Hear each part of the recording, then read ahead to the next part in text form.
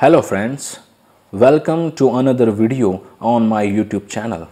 This video is very special because I have spent 2 days preparing for this tutorial, and I'm sure that you will not find this kind of tutorial anywhere on the internet. In this tutorial, I will show you how you can train a sentiment or text classification model using Hugging Face and the library supported by Hugging Face transformers. It's very intuitive and very easy to use. You can train a model on your custom data set, save the model, and serve the model anywhere you want. So let's get started. First, you need a data set. In this tutorial, I am going to use IMDB dataset for movie reviews. But you can go to Kaggle or any source of your dataset and download the dataset. I will show you step by step how you can pre-process the dataset for the model and train BERT Base Uncased model. Before we move forward, I would like to show you the code. The code used in this video is available on my GitHub and the link is in the description of the video. Also, I have created a readme file so you can read everything and follow the tutorial as well. It takes too much efforts to create this type of material, so if you find my work helpful, please consider subscribing to my channel. It helps. Now let's dive into the code section. So I have a folder input in which I have dataset.csv, which is the same downloaded from here. Now let's read the dataset.csv file and see what we have. We have two columns, review and sentiment. Review is the review text of the movie and sentiment, which is positive or negative. In this tutorial, I have chosen a binary text classification problem, but you can apply the same methodology to multi-class classification as well. Now, you know that for any NLP task, you need a tokenizer which tokenizes the text into tokens. So we will use transformers auto tokenizer, and you can go here and search for transformer auto tokenizer. So this is auto classes, and under there we will have auto tokenizer. Oh, I'm not sure. Okay, this is not loaded yet. Yeah, this is auto tokenizer. So you can read about more here.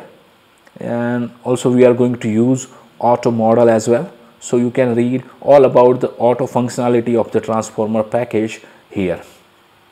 Now let's import the auto tokenizer and create our tokenizer here, and I'll use BERT Base Uncased.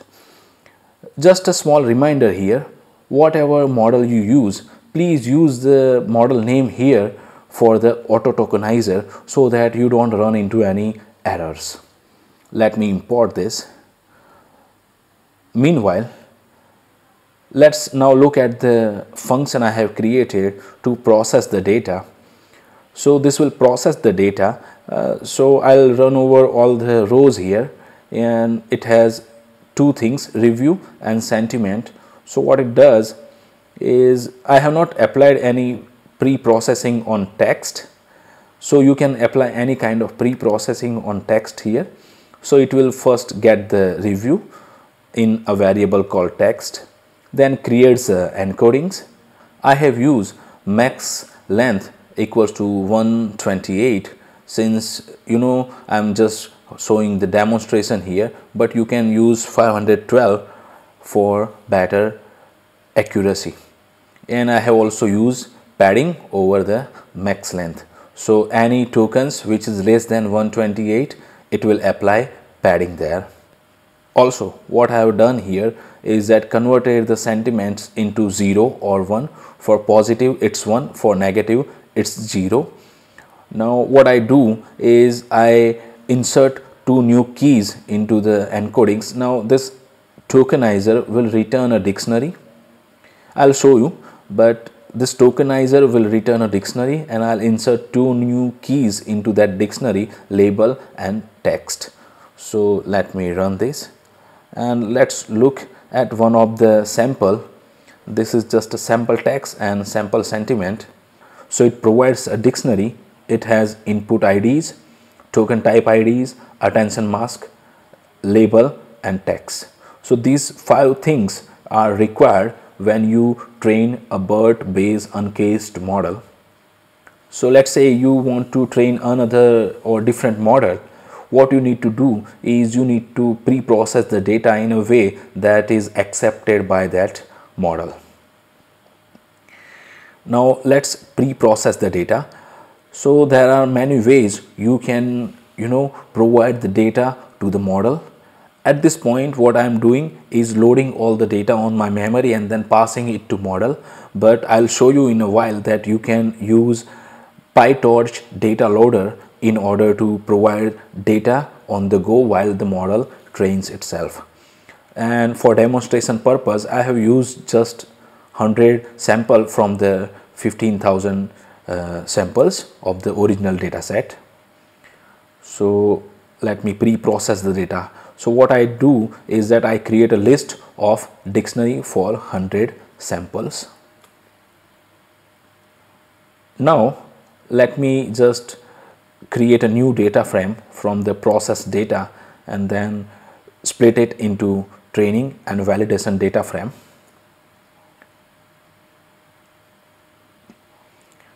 Now we are going to create a data set accepted by the model, but if you go to the trainer, this is the trainer we are going to use.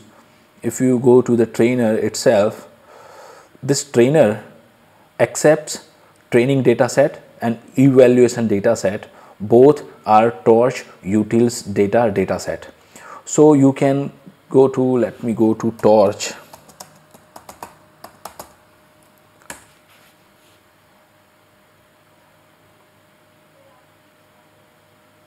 You can see torch utils has a data and has a data loader. So here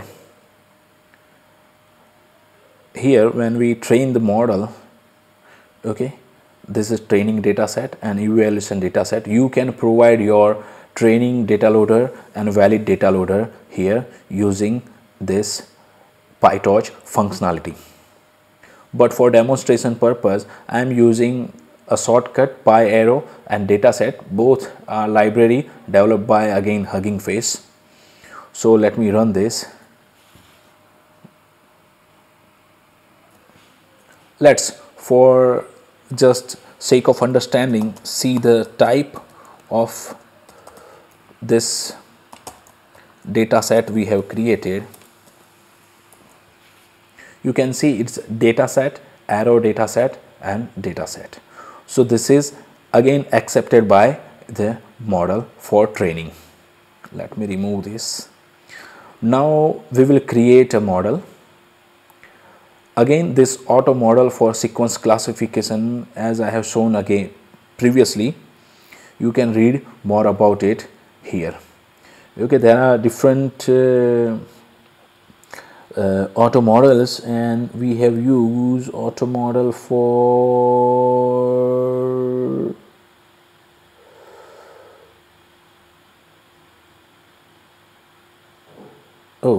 I'm not sure I can get it. Auto model for sequence, yeah, sequence classification.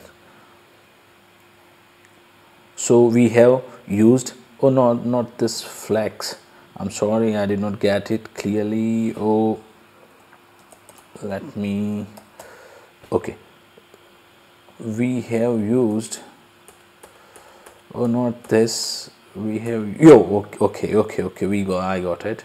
We have, sorry for this, we have used this auto model for sequence classification, and you can use the method from pre-train to get the model. It has one argument, number of labels. I have provided it here. So let me create the model.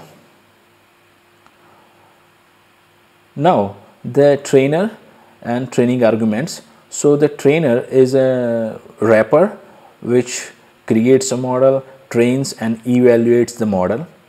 This trainer requires training arguments, and there are much to explore on this training arguments, but for simplicity I have used this output directory, which is result, and it is default as well, but just to show you that when I will run this, it will create a results folder and save all the logs there. And I have used evaluation strategy to epochs. Otherwise the evaluation strategy is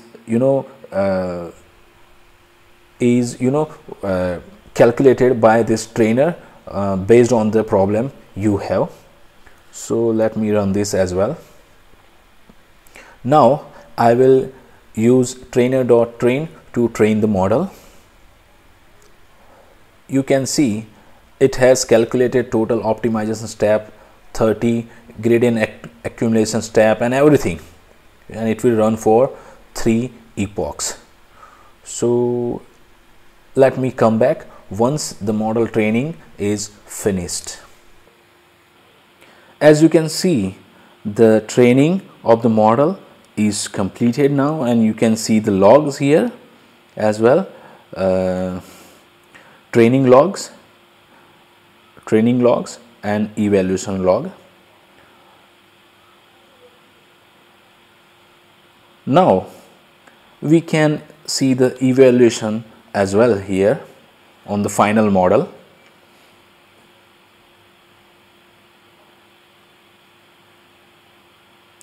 You can see all the details like loss, runtime, everything.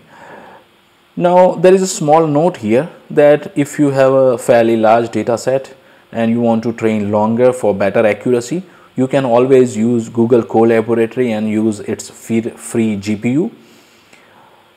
Just copy paste this notebook on Google Colab and provide the data set. Now let's save the model, and obviously on Google Colab you save the model and download the model on your local system and do serve the model using anything like Flask and Python web application, or you can export that to mobile device and use it as well. So let me save this pre-trained model.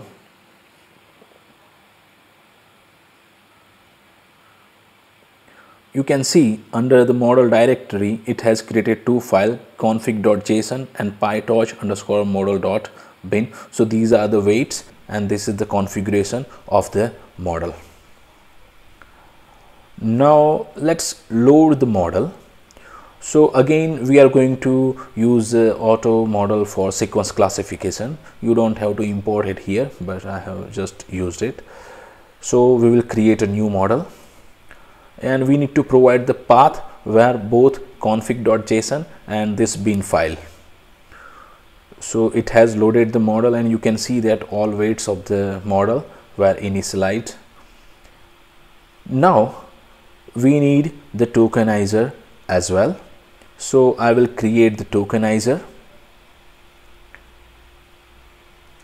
While it's get imported, I have created a function get prediction. What it does is it gets a text and creates encoding, gets the output from model by passing the encoding and process the output of the model, pass it to the sigmoid function and gets the probability, and then get the argument of the max argument from the probability, and if the label is 1 it just returns sentiment positive and the probability, and if the label is 0 it just sends negative sentiment and the probability for the classification. So yeah, Tokenizer is initialized.